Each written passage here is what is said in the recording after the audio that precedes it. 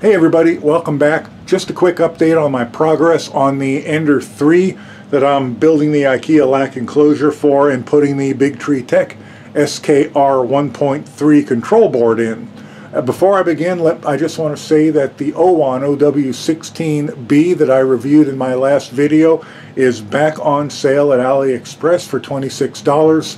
It's in, and I think it has free shipping as well. It's in U.S. warehouse as well as some of the other Western nation warehouses as well. So numbers are probably limited, so jump on that if you want one. I will put a link to it below. And onward to this. One of the first realizations I came to that no matter what I was going to do, I was not going to get what I wanted with the stock Ender 3 stepper motor and end switch cables. They are just too short, and I am way too clumsy and lazy to try and extend all those wires out, splice them all out. So I got on Amazon and I looked for longer ones, and this is what I came up with. And I got the packages down here. These are the stepper motor cables, and they are 10 for 10 bucks. And these here are the limit switch cables. I got 3 limit switch cables and 3 limit switches for about $7. They're meant for the TiVo Tarantula. I figured I could get them to work. I don't know if they're right. There's a lot of misinformation. Some people say they work fine. Some people say you got to switch cables. So anyway, I bought them. So first thing I noticed is they do not work in my setup. The motors made terrible noises, and it would not home. The limit switches did not work. Comparing to the original Ender 3 cables, it really wasn't hard to see what's wrong. Let's go first to the stepper motor.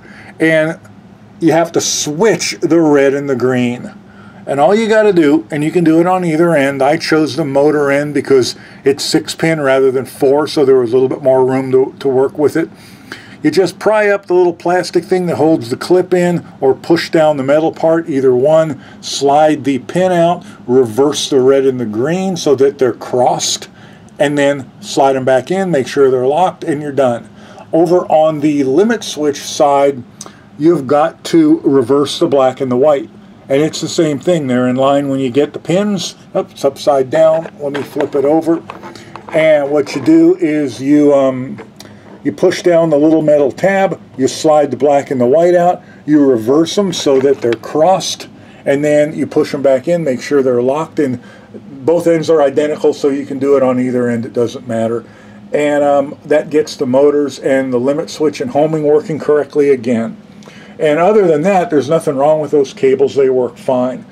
Might be possible to find ones that's already set up like that on. These were inexpensive, and they were both about 1 meter long, so they're both long enough. Now on for the rest of the cables, as you see, I've got the Z axis at the top. This here is the hot end cable. I'm going to mount the control box right under here. So with the Z at the top, I'm pulling it kind of snug but not too tight. I have that much left to go into the board, through the box into the board, and that's going to be enough. On the bed, I think I'm fully forward. Let me push it fully forward. It's fully forward there, and you'll see that again I have more than enough. I have more than enough length to reach under there. Push it fully back, and we'll see the back end of it. And you see the back end of it there. That's kind of snug right there. And you see I have what I think should be a sufficient length to get connected to the board where the control box and board where I'm going to mount it.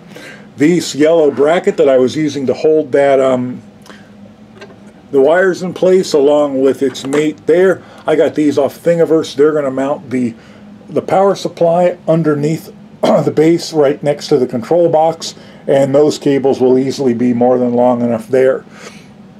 So I modified one end to get my blower fan on. The way they I don't see it here, but I'll show it to you in the next video. The way they have the fans mounted in the original, in the Big Tree Tech shows you, they use the second hot end power for one of the fans, and I didn't like that because one of the things I want to play with is going to be dual extrusion. So there is another 24-pin fan connector over here. So and these are not 24 pins, 24 volts, sorry. There's another fan connector over here along with the one here. And see if we can see where that is. That is right at the end. Oops, I'm sorry, I'm off it. That is right here. So we have one right there, and we have one right there. So we really have all the fan pins we needed. We just have to wire them up to work the way we want and get the settings in Marlin to work. This one's hot all the time. The power is on, so I think I'm going to use that one for the hot end fan. I don't really care that if the hot end fan runs the whole time the power is on. This one here I'm going to use for the cooling fan, the part cooling fan. And I'm also going to wire the control board fan into this one as well so that it runs all the time. It's powered on. I don't mind that. So that's how that's going to go. My fan, little blower fan, mounts in the lid. The lid is going to go on like that, and that channel that the blower fan goes into wraps around the heat sinks there so that it blows through that channel all the way across the heat sinks and out the end. So I think that's that. I am going to finish getting this thing put back together. I've got some of this wire loom cover 3/8 inch that I got down at the local home improvement store when I repaired the bed wiring on this Ender 3. I'm going to use that as well.